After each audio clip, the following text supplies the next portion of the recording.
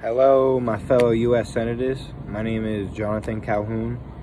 I am an American politician from South Carolina, and I was also the 7th Vice President of the United States.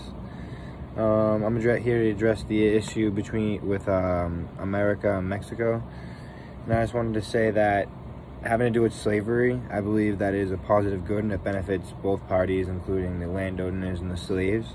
But that slaves should have a say in the laws that try to take away the civil liberties. And in my speech on January 4th, 1848 to Congress, I explained why the Indians and non-white peoples should not be allowed into the Union, because that would just go against what our country has been set up to be since the beginning, like a white man's world.